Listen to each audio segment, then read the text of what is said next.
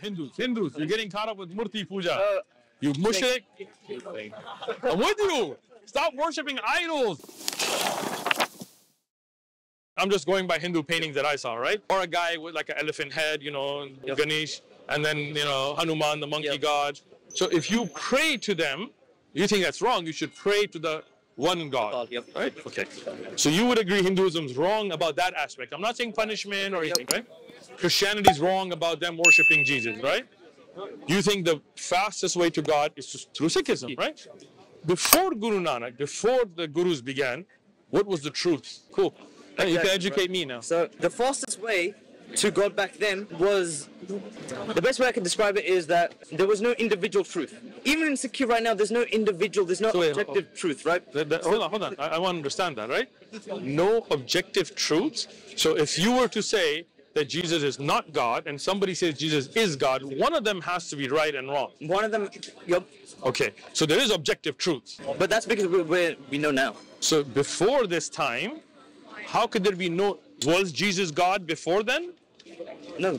So there was objective truth even then, right? Okay. Hold on, I got you. Okay. So before Sikhism, there were Christians, right? And there were Hindus, and there were Muslims. Muslims were praying to one God. Hindus were praying to Ram, Ganush, Gagandeep, right? And Christians were praying to Jesus as God. Me and you agreed, now, objectively, Christians saying Jesus is God is wrong. Not punishment, no judgment, just saying it from your opinion is wrong. Hindus praying to Ganesh or to Kali Mata or to the rats or to monkeys or to the Gau Mata. I'm sorry, they have a lot. I'm trying to be fair, right? It's wrong objectively, right? You would agree Muslims praying to one God is correct objectively, right? So before Sikhism, what was the objective truth? Because obviously you agree there's objective wrong, right? Yeah, again, like this ties in with the objective and the reason why Sikh came. Okay. Sikh didn't come as a separate religion. Okay. They believe that it's a path. Within a path, there's many different ways, right? I got you. I can walk. But it's very recent, 500 years. So what has been the path from that before 500 years from the time of Adam? We don't say, right? Okay, no, we don't believe in Adam. We don't have any. You don't believe in Adam and Eve? No, we don't believe in Adam and Eve, right? How did human begin? That's a different story. I won't get into that. All right. So, what you're saying... Okay, but humanity did begin at a time, and there's been hundreds of thousands, if not millions of years, because Moses, Abraham, you do believe they existed, right? Yep. Okay, so from that whole time, let's say you were in the time of Moses, who would you follow? I would follow whoever I'm born into, whoever... So if you were Christian at a time where Christianity was worshipping Jesus, you would just worship Jesus. If that was what I was doing at that time, right? I truly believed. And but me and you agreed that's objectively wrong. Okay. Listen, we're right now, right? You're trying to find the objective truth and subjective truth, right? Okay. Sikh, we have objective truth and subjective truth as well. Now, the reason why I'm bringing this up is because you shouldn't be punished for your devotion to a different God. Did I say anything about punishments? Wait, what do you mean? What I'm saying is, I'm not talking about punishments right now. I'm just saying, you and me agreed that there is an objective truth, and me and you agreed that a Christian saying Jesus is God is objectively wrong. And me and you agreed that Hindu praying to Ram and Sita is objectively wrong. I said 500 years ago, before Sikhism began, from the hundreds of thousands of years of humanity, what was the objective truth at that time? There was no Sikhism. I could say Sanatan Dharam. I could say, but like Sanatan Dharam. The reason. So let's take that. Sanatan Dharam did believe before Sikhism to worship Ram, but you said that's objectively wrong. So how could it be objectively a truth?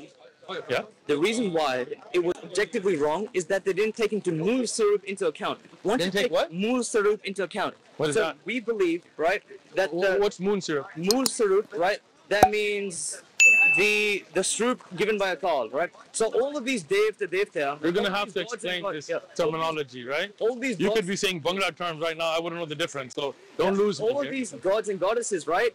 They are aspects of the true one God that me and you are talking about, right? So the true one God, they come in places, right? And I don't believe that. Yeah, that's fine. Okay. So right now, why would it be then objectively wrong to worship Ram if he's only a reflection. If you take into Multharub, it's not objectively wrong. But you earlier said it was. That's if you don't take into Multharub.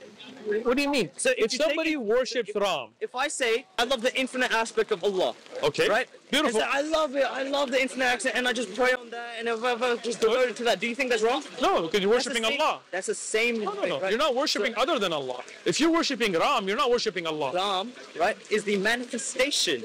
I don't believe that. Oh, that's fine. Okay. Now, as a Hindu that says that today, then why did you say it was objectively wrong for him to worship Ram today? Because his worship of Ram didn't change after Sikhism came. Hinduism didn't change, right, from the Sikhism coming and going. No. Samata Dharma was been the same. Yep. So if somebody was following Samata Dharma today, they're not saying this aspects and all, they're praying to Ram. But this belief is in Hinduism already. Right, but then what's the difference between your belief and Hinduism's belief? What's the main belief, right? Yes. That we say now you guys are getting too caught up with these They don't think they are. This is an announcement to all of humanity, right? Okay, all of humanity. Hindus, Muslims pray to one Allah, so we don't get caught up in anything. We don't worship anybody but one Allah. Yep. So we're not getting caught up with anything. Yep. So these guys, right? You guys are getting too caught up with one thing. With what? With doing Murti Puja. We don't do Murti Puja. No, I'm not talking about you. Oh, no, I'm talking about Muslims. Huh? We're not getting caught up with anything, right? Oh, no. Okay, good. All right, go ahead. Oh, Hindus, you're getting caught up with Murti Puja. You mushrik. I'm with you. Stop worshipping idols. You do believe one God. Yes.